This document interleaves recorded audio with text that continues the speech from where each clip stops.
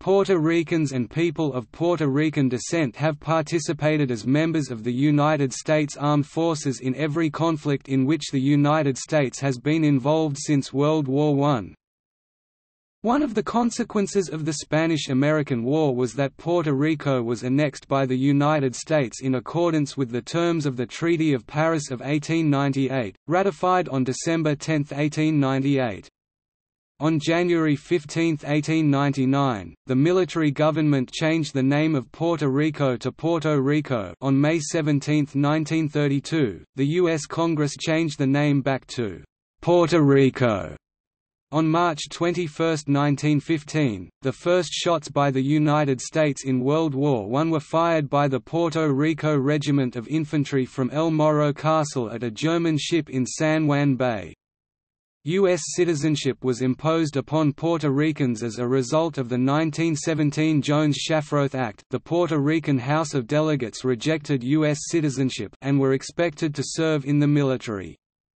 Puerto Ricans who resided in the island were assigned to the Puerto Rico Provisional Regiment of Infantry, organized on June 30, 1901.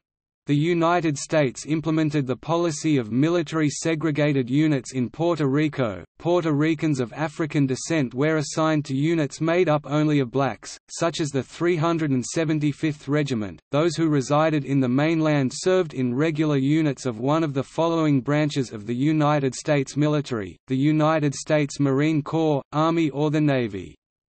As such, they were assigned to regular military units. However, Puerto Ricans of African descent were assigned to segregated all-black units and were subject to the discrimination which was rampant in the U.S. in those days. It is estimated that 236,000 Puerto Ricans in the island registered for the World War I draft and that 18,000 served in the war. It is, however, impossible to determine the exact number of Puerto Ricans residing on the United States mainland who served and perished in the war because the War Department did not keep statistics in regard to the ethnicity of its members.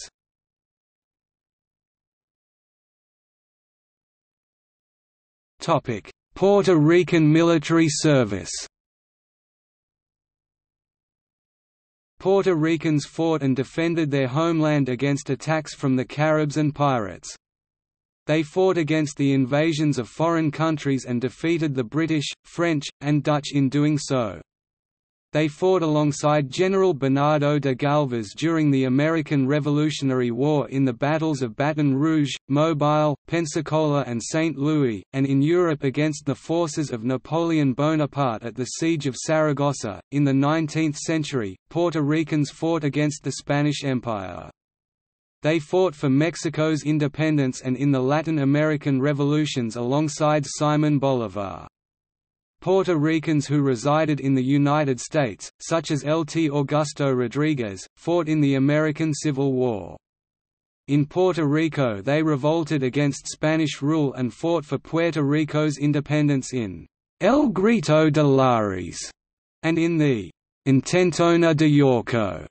They also fought for Cuba's independence in the 10 Years' War alongside General Máximo Gómez and as members of the Cuban Liberation Army alongside José Martí. At the end of the 19th century, Puerto Ricans fought alongside their Spanish counterparts in the Spanish–American War against the United States in the Battle of San Juan Hill in Cuba and in Puerto Rico when the American military forces invaded the island in what is known as the Puerto Rican Campaign and against the Tagalos during the Philippine Revolution. The Puerto Rico Regiment. Puerto Rico became a U.S. territory in accordance with the 1898 Treaty of Paris, which ended the Spanish–American War. The United States appointed a military governor and soon the United States Army established itself in San Juan. The Army Appropriation Bill created by an Act of Congress on March 2, 1899 authorized the creation of the first body of native troops in Puerto Rico. On June 30, 1901, the Puerto Rico Provisional Regiment of Infantry was organized. On July 1, 1901, the United States Senate passed a bill which would require a strict mental and physical examination for those who wanted to join the regiment. It also approved the recruitment of native Puerto Rican civilians to be appointed to the grade of second lieutenants for a term of 4 years if they passed the required tests. An Act of Congress, approved on May 27, 1908, reorganized the regiment as part of the «regular» Army. Since the native Puerto Rican officers were Puerto Rican citizens and not citizens of the United States, they were required to undergo a new physical examination to determine their fitness for commissions in the regular Army and to take an oath of U.S. citizenship with their new officer's oath.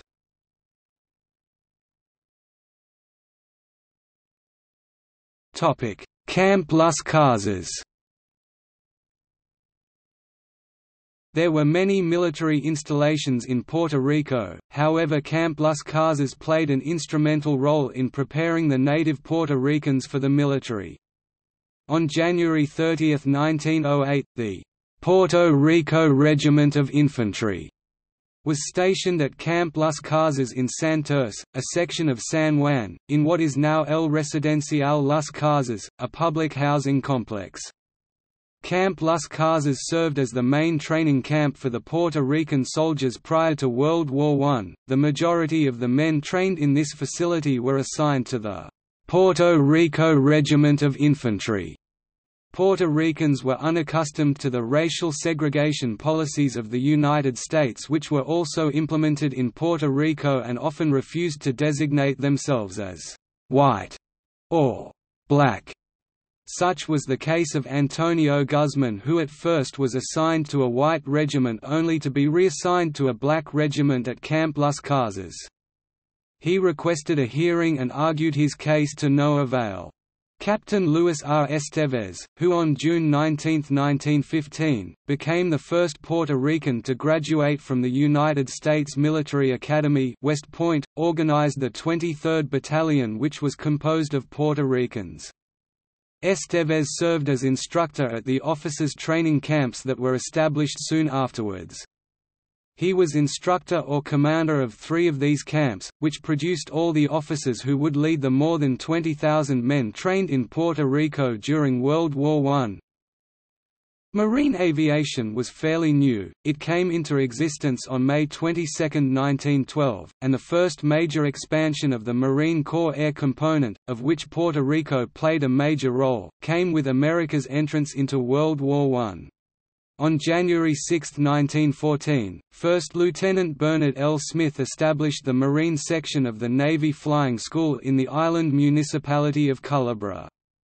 As the number of marine aviators grew, so did the avid desire to separate from naval aviation. By doing so, the marine aviation was designated as separate from the United States naval aviation. The creation of a Marine Corps Aviation Company in Puerto Rico consisted of 10 officers and 40 enlisted men. In addition, several local militia units called Home Guard units were organized in various cities and towns to defend and maintain domestic order in the island.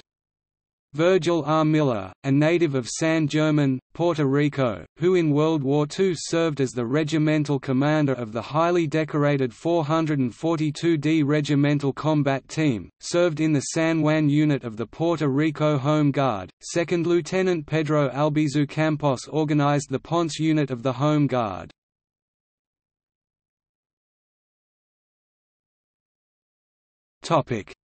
The Odenwald incident.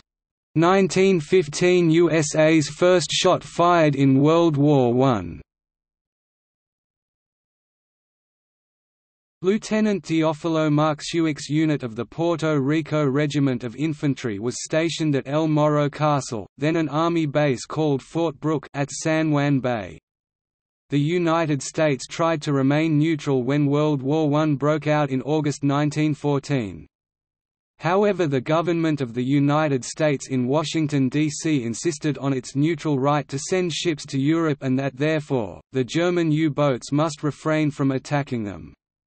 The American ships carried food and raw materials to Britain. On March 21, 1915, Lieutenant Mark Schuich was the officer of the day at El Morro Castle. The Odenwald, built in 1903, not to be confused with the German World War II warship which carried the same name, was an armed German supply ship which tried to force its way out of the San Juan Bay and deliver supplies to the German U-boats waiting in the Atlantic Ocean. Lieutenant Mark Schuich gave the order to open fire on the ship from the walls of the fort.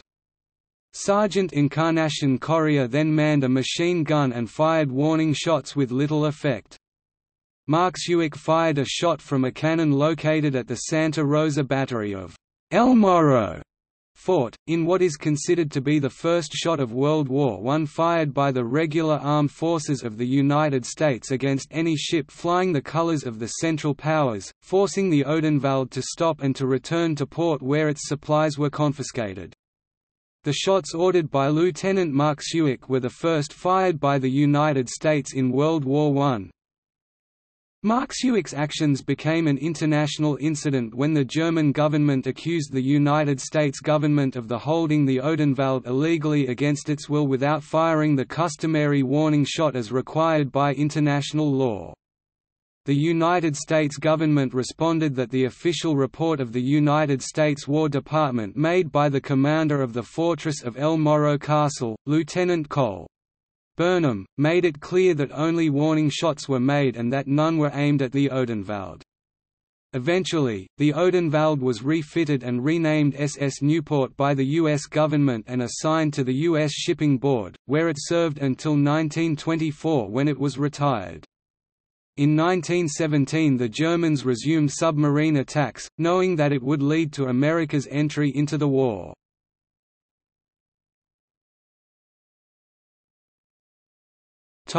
The United States officially declares war. On April 6, 1917, the United States Congress declared war on Germany. By May 3, the regiment was transferred to the regular army and recruited 1,969 men and the 295th, 296,373rd, 374th and 375th Regiments of Puerto Rico were created. The United States continued to apply their military segregation policies to the native Puerto Ricans. Puerto Ricans of African descent were assigned to all-black units such as the 375th Regiment. Puerto Ricans were to be sent to North Carolina to train for deployment overseas, however senators from the southeastern states opposed and foiled these plans, citing that Puerto Ricans would be a problem to the laws and customs of the racist Jim Crow policies. Southern politicians were alarmed of the idea of having armed African Americans in the South and believed that Puerto Ricans of mixed race, who did not understand their racial policies, would only add to their problems. On May 17, the Puerto Rico Regiment of Infantry was sent to guard the Panama Canal in defense of the Panama Canal Zone and other vital military installations while the other Puerto Rican regiments guarded Puerto Rico. Puerto Ricans became U.S. citizens as a result of the 1917 Jones-Shafroth Act, and 2 months later, when Congress passed the Selective Service Act, conscription was extended to the island. Those who were eligible, with the exception of women, were expected to serve in the military. About 20,000 Puerto Ricans were drafted during World War I. On November 1917, the first military draft conscription lottery in Puerto Rico was held in the island's capital, San Juan. The first draft number pick was made by Diana Yeager, the daughter of the U.S.-appointed governor of Puerto Rico Arthur Yeager.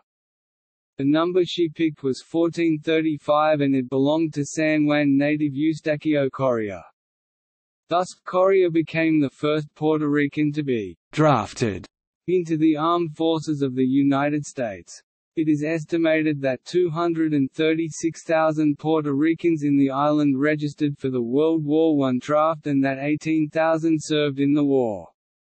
Prior to the Jones-Shafroth Act, Puerto Ricans in the mainland United States, as all other non-citizens, who were permanent residents, were required to register with the Selective Service System by law and could be drafted.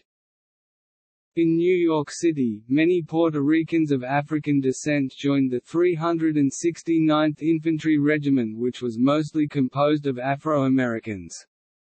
They were not allowed to fight alongside their white counterparts, however, they were permitted to fight as members of a French unit in French uniforms. They fought along the Western Front in France, and their reputation earned them the nickname of the Harlem Hellfighters by the Germans. Among them was Rafael Hernández Marin, one of Puerto Rico's greatest music composer, and his brother Jesus. In 1917, Rafael Hernández was working as a musician in North Carolina, when the United States entered World War I. The jazz bandleader James Reach Europe recruited brothers Rafael and Jesus Hernández, and 16 more Puerto Ricans to join the United States Army's Harlem Hellfighters musical band, the Orchestra Europe. The Hernández brothers enlisted and were assigned to the U.S. 369th Infantry Regiment, formerly known as the 15th Infantry Regiment, New York National Guard, created in New York City in June. Hernández toured Europe with the Orchestra Europe. The 369th was awarded Croix de Guerre by France for battlefield gallantry. Pedro Albizu Campos was a Puerto Rican who volunteered in the United States Infantry. Albizu was commissioned as second lieutenant in the Army Reserves and sent to the city of Ponce, where he organized the town's home guard. He was called to serve in the regular army and sent to Camp Las Casas for further training.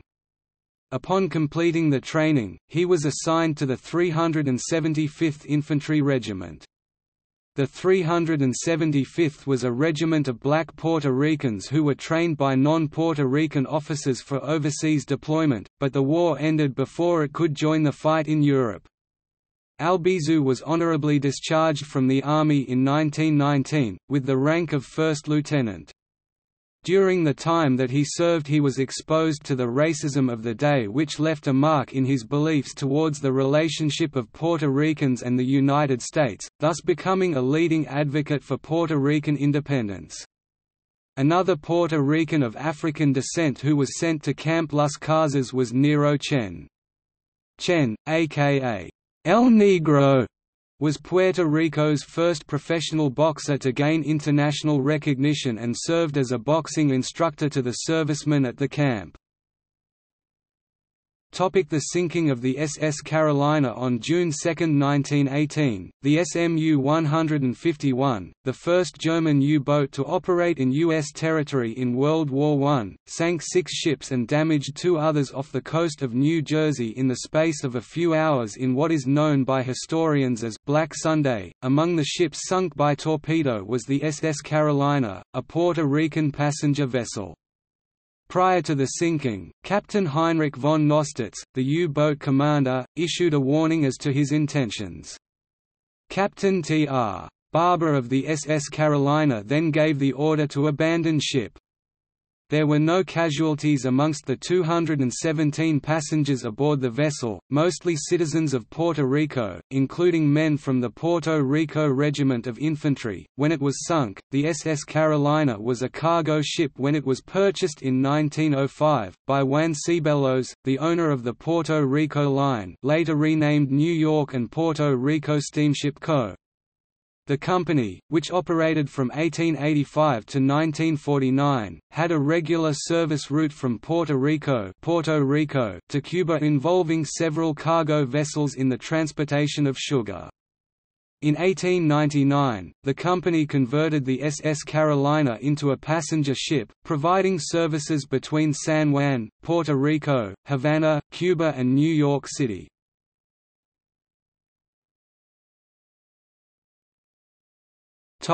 Notable Puerto Ricans in combat.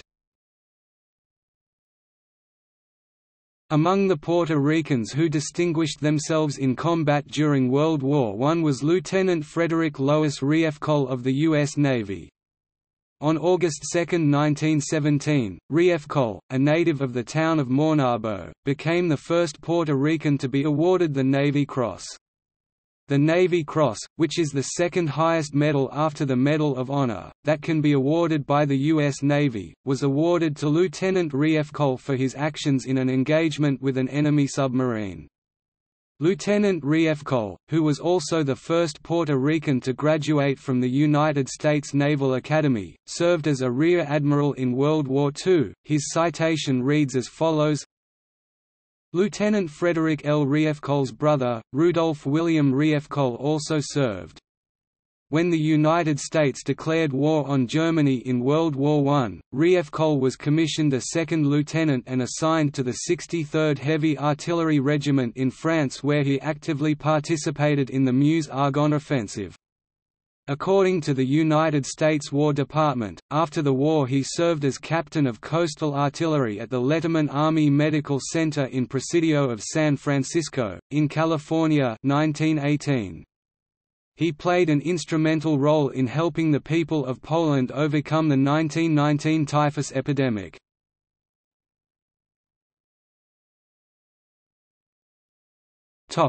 Puerto Ricans in non-combat roles. In 1918, a U.S. Employment Service bulletin estimated that 75,000 unemployed laborers in Puerto Rico were available for work in the United States. The War Department agreed to transport workers to labor camps in the United States where they would be housed and fed while working on government construction contracts at defense plants and military bases located mostly in Louisiana, North and South Carolina and Georgia. In 1918, nearly 1,500 were sent to Arkansas to work in a picric acid factory. At least 176 died from influenza that fall. Many of these work camps, however, subjected the new migrants to harsh conditions and even forced labor, which Rafael Marcan, a laborer, described in his 1918 deposition to the Commissioner of Puerto Rico. By 1918, the Army realized that there was a shortage of physicians specializing in anesthesia, a low-salary specialty required in the military operating rooms. Therefore, the Army reluctantly began hiring women physicians as civilian contract employees. The first Puerto Rican woman doctor to serve in the Army under contract was Dr. Dolores Pinero from San Juan. Even though she was not an active member of the military, Dr. Pinero entered service with the U.S. Army Medical Corps and was assigned to the San Juan Base Hospital, where she worked as an anesthesiologist during the mornings and in the laboratory during the afternoons. Dr. Pinero and 4 male colleagues received orders to open a 400-bed hospital in Ponce, Puerto Rico, to care for the patients who had been infected with the influenza, or as it was also known, the swine flu.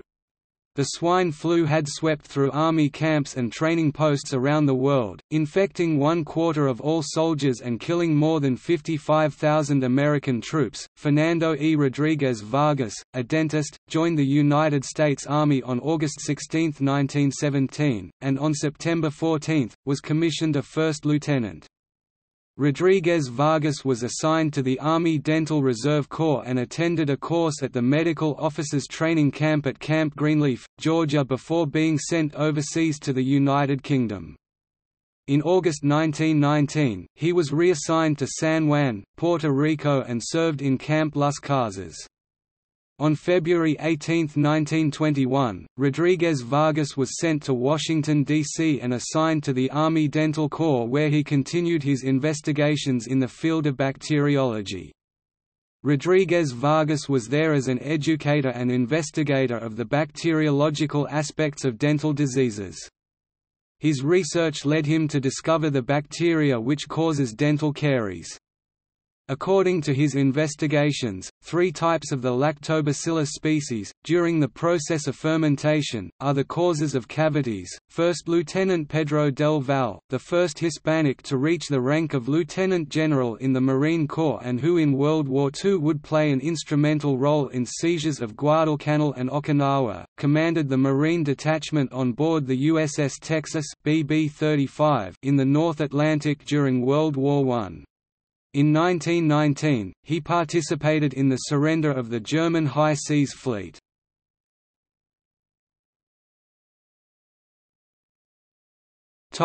Casualties. It is estimated that 18,000 Puerto Ricans from the Puerto Rico Regiment served in the war and that 335 were wounded by the chemical gas experimentation which the United States conducted as part of its active chemical weapons program in Panama. However, neither the military nor the War Department of the United States kept statistics in regard to the total number of Puerto Ricans who served in the regular units of the Armed Forces, United States mainland forces. Therefore, it is impossible to determine the exact number of Puerto Ricans who served and perished in World War I. The Monumento de la Recordación, which is a monument in San Juan, Puerto Rico dedicated to Puerto Rico's fallen military heroes, has the name of Luis Muñoz, inscribed on Panel 5, Line 1 as the only Puerto Rican casualty of the war. However, there were more. It may never be known who was the first Puerto Rican to die in that conflict. The municipality of Sabana Grande claims that Angel Gregorio Martinez, one of its native sons, was the first to perish in that conflict, and the town named one of its main thoroughfares after him. However, in Luis Fortuno Janero's Album Histórico de Ponce (1692–1963), the author claims that Juan Sanz from Ponce was the first one to perish in France during the World War I conflict. Fortuno did not specifically state that Sanz was the first one to perish in combat, and there are no known plaques nor any kind of recognitions in Ponce that honor Juan Sanz.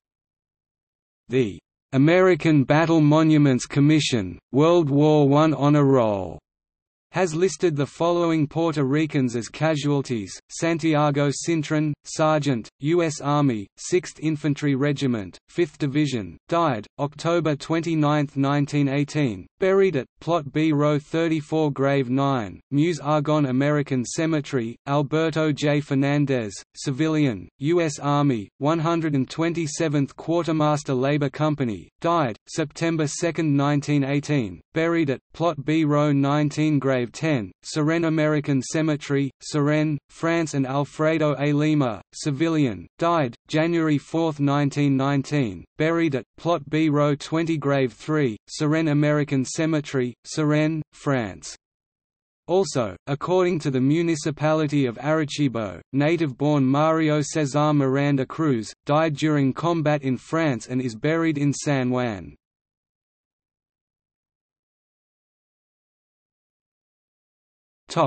Aftermath.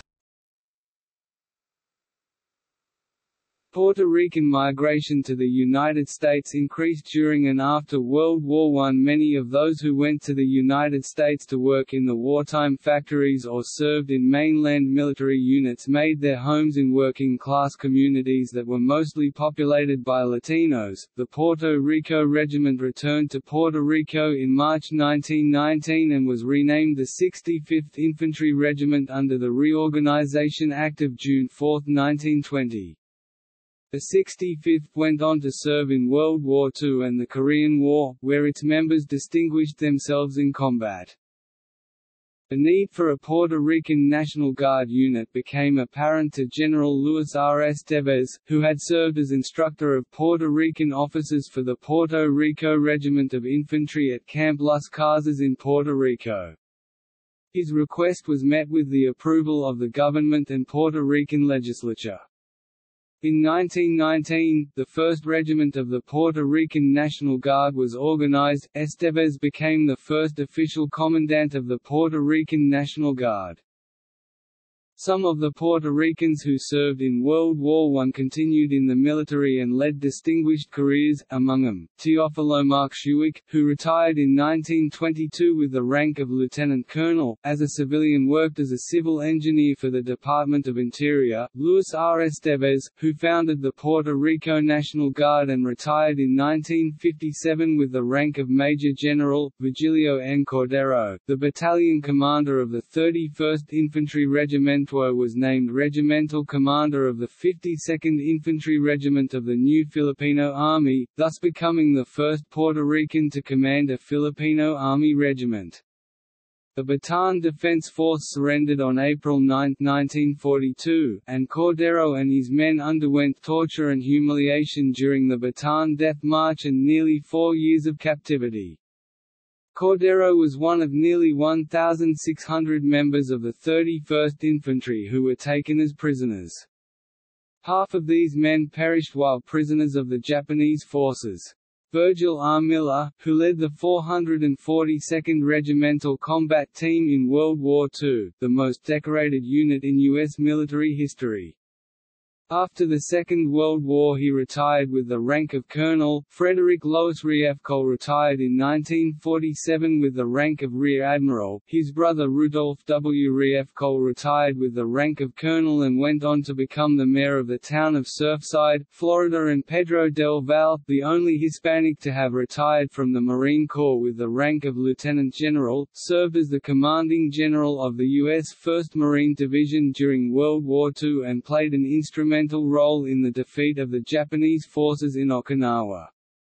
Chief Gunner's Mate Joseph B. Aviles Sr., who served in the United States Navy during the war, joined the United States Coast Guard in 1925, and was the first Hispanic to be promoted to Chief Petty Officer March 27, 1943, in said branch of the military.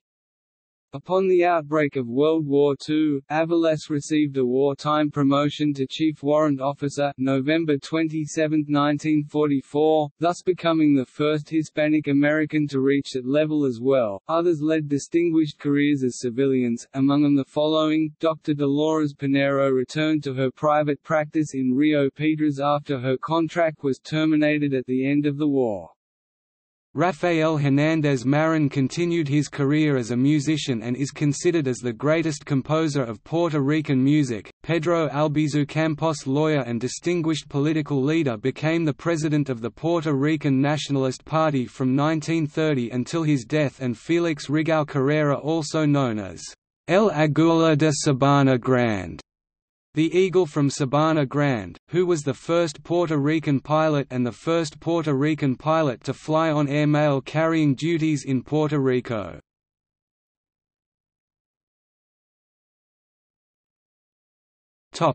See also: Military history of Puerto Rico, Camp Las Casas, Puerto Ricans in World War II, Puerto Ricans in the Vietnam War, 65th Infantry Regiment in the Korean War, Puerto Rican women in the military, List of Puerto Rican military personnel, List of Puerto Ricans, Borinqueneers Congressional Gold Medal.